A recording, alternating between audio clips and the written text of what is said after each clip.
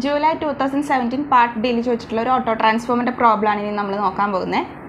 A load of 6 kilowatt is supplied by an auto transformer at 120 volt and UPF. If the primary voltage is 240 volt, then determine first one transformation ratio, secondary current, third one primary current, then number of secondary turns. If the total number of turns is 280, then power conducted directly from supply mains to load. അപ്പോൾ അതിന് തന്നെ ഒരു auto ട്രാൻസ്ഫോമറിൻ്റെ circuit നമുക്ക് വരയ്ക്കാം. ഇനി നമുക്ക് തന്നിരിക്കുന്നത് A load of 6 kilowatt. അപ്പോൾ ഈ ലോഡിൻ്റെ പവർ അല്ലെങ്കിൽ ഔട്ട്പുട്ട് പവർ തന്നിരിക്കുന്നത് പി എൽ എന്ന് പറയുന്നത് 6 കിലോവാട്ടാണ്, അതായത് 6000 വാട്ട്. നമുക്കറിയാം റിയൽ പവർ ഉണ്ട്, റിയാക്റ്റീവ് പവറിൻ്റെ അപ്പാരൻറ്റ് പവർ എന്ന് പറഞ്ഞിട്ട് 3 പവർ ഉണ്ട്. റിയൽ പവറാണ് നമുക്ക് വാട്ടിൽ തരാം അല്ലെങ്കിൽ കിലോ വാട്ടിൽ തരാം. അപ്പോൾ വാട്ടിൽ തരുന്നതിൻ്റെ കോൺസെപ്റ്റ് എന്ന് പറഞ്ഞു കഴിഞ്ഞാൽ ഈ ലോഡ് എടുക്കുന്ന വോൾട്ടേജ് എത്രയായിരുന്നു? അറ്റ് 120 വോൾട്ട് കണ്ടിട്ട്. അപ്പോൾ V2 ആണ് 120 വോൾട്ട്. V2 I2 ലോഡിലേക്ക് പോകുന്ന കറണ്ട് I2 ഇൻറ്റു കോസ് 5 എന്ന് പറയുന്നതാണ് ഏത് ഈ 6000 വാട്ട് അല്ലേ. റിയൽ പവർ കാണുന്ന ഇക്വേഷൻ VI കോസ് 5 എന്നും, റിയാക്റ്റീവ് പവർ ആണെങ്കിൽ VI സൈൻ 5 എന്നും, അപ്പാരൻറ്റ് പവർ ആണെങ്കിൽ VI എന്ന് മാത്രമേ ഉള്ളൂ. അതിൽ real പവറിൻ്റെ unit what, reactive പവറിൻ്റെ unit kVAR എന്ന് പറയും, കിലോ വാൾട്ട് ആംബിയർ AR എന്ന് പറയും. റിയാക്റ്റീവ് എന്നുള്ളതിൻ്റെ തന്നെ kVAR എന്ന് പറയും. പിന്നെ അപ്പാരൻറ്റിൻ്റെ യൂണിറ്റാണ് kVA, MVA അല്ലെങ്കിൽ വെറും VA എന്നുള്ളത്, വോൾട്ട് ആംബിയർ എന്നുള്ള യൂണിറ്റ്. അത് അപ്പാരൻറ്റിൻ്റെയാണ്. അപ്പോൾ യൂണിറ്റ് നോക്കിയിട്ടാണ് ഇത് ഏത് പവറാണെന്ന് ഡിസൈഡ് ചെയ്യേണ്ടത്. ഇപ്പോൾ തന്നിരിക്കുന്ന വാട്ട് ആയതുകൊണ്ട് ഇത് റിയൽ പവറാണെന്ന് മനസ്സിലായി. അപ്പോൾ റിയൽ പവറിൻ്റെ ഇക്വേഷൻ നോക്കുക. റിയാക്റ്റീവ് ആണെങ്കിൽ V2 I2 സൈൻ 5 എന്ന് വരും.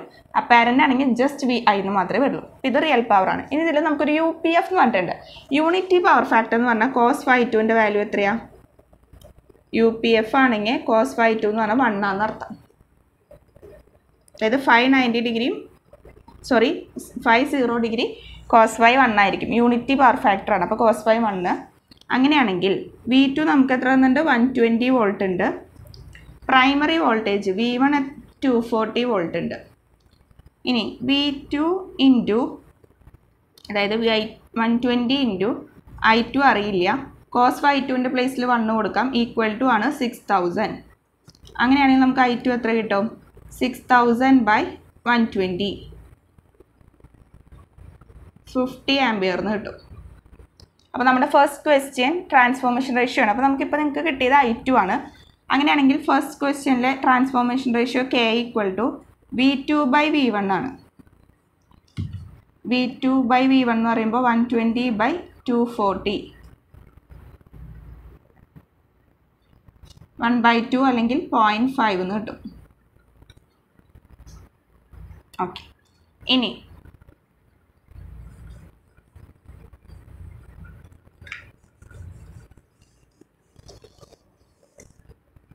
സെക്കൻഡ് പാർട്ടിൽ ചോദിച്ചിരിക്കുന്നത് സെക്കൻഡറി കറണ്ട്, അതാണ് നമ്മുടെ I2 നമുക്ക് കിട്ടിയിട്ടുണ്ട് 50 ആംബിയർ. ഇനി തേർഡ് പാർട്ടിൽ ചോദിച്ചിരിക്കുന്നത് പ്രൈമറി കറണ്ട് I1 ആണ്. അപ്പോൾ I1 ആണ് നമുക്ക് കാണേണ്ടതുണ്ടെങ്കിൽ K യൂസ് ചെയ്യാം. K എന്ന് പറയുന്നത് V2 by V1 equal to I1 by I2 എന്നാണ്. അപ്പോൾ അത് യൂസ് ചെയ്തിട്ട് നമുക്ക് I1 കണ്ടുപിടിക്കാം.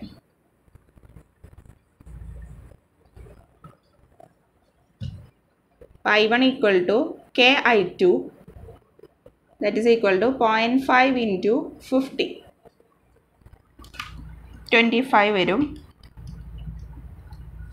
25 ആംബിയർ എന്ന് കിട്ടും I1.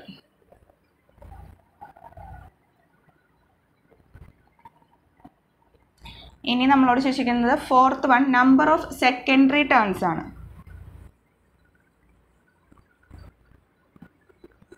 Number of secondary turns അതായത് N2 ആണ് ചോദിച്ചിരിക്കുന്നത് അല്ലേ.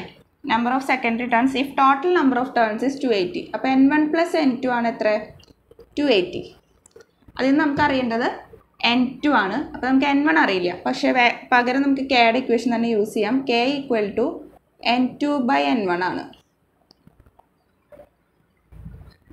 അതായത് 0.5 ഈക്വൽ ടു N2ൻ്റെ പ്ലേസിൽ നമുക്ക് എന്തെന്ന് എഴുതാം?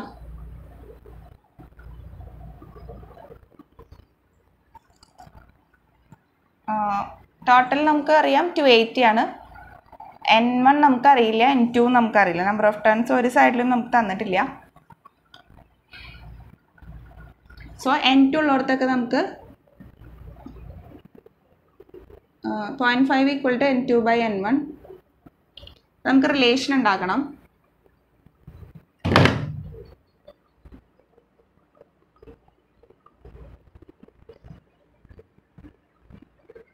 റിലേഷൻ ഉണ്ടാക്കുമ്പോൾ 0.5 n1 ഈക്വൽ ടു n2 എന്ന് കിട്ടി.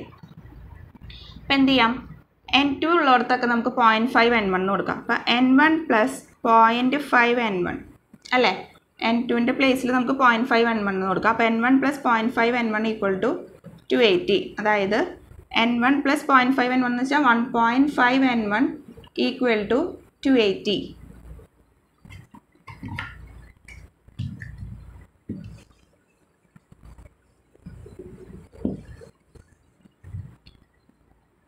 അപ്പോൾ 1.5 n1 equal to 280. That is n1 equal to 280 by 1.5. അത് എത്ര വരും നോക്കുക.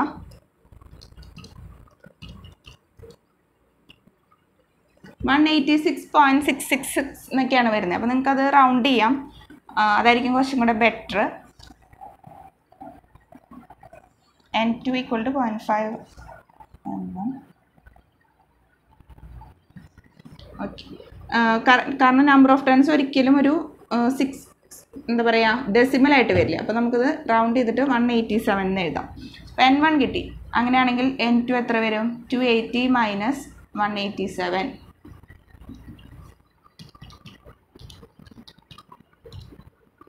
93 എന്ന് കിട്ടും.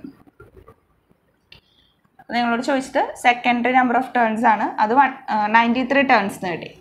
ലാസ്റ്റ് വൺ, ഫിഫ്ത്ത് വൺ ചോദിച്ചത് power conducted directly from supply mains to load. അതായത് സപ്ലൈ മെയിൻ നിന്ന് ഡയറക്ട്ലി പോകുന്ന പവർ, അതായത് എത്രയായിരിക്കും? പി ഇൻപുട്ട് എന്ന് പറയുന്നത് V1 ഇൻറ്റു I1 ആണ്. V1 എന്ന് പറയുന്നത് 240 ആയിരുന്നു. V1 equal to 240 then into I1 എന്ന് പറയുന്നത് 25. ഇത് എത്ര വരും നോക്കുക.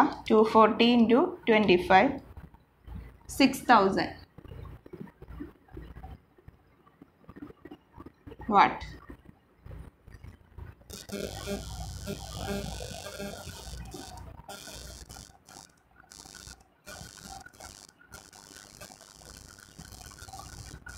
സോറി, V1 ഇൻറ്റു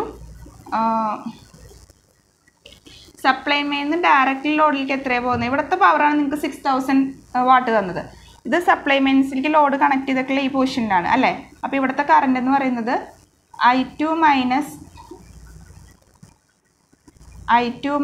I1 ആണ് ശരിക്കും സപ്ലൈ മെയിൻസിൽ നിന്ന് വരുന്ന കറണ്ട്. ലോഡിലേക്ക് പോകുന്നത് എത്രയുണ്ട്?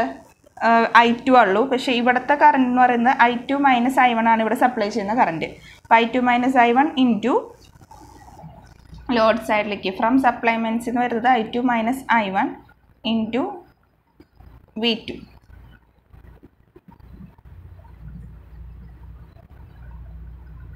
അപ്പോൾ 50 മൈനസ് 25 ഇൻറ്റു 120, അതായത് 25 ഇൻറ്റു 120.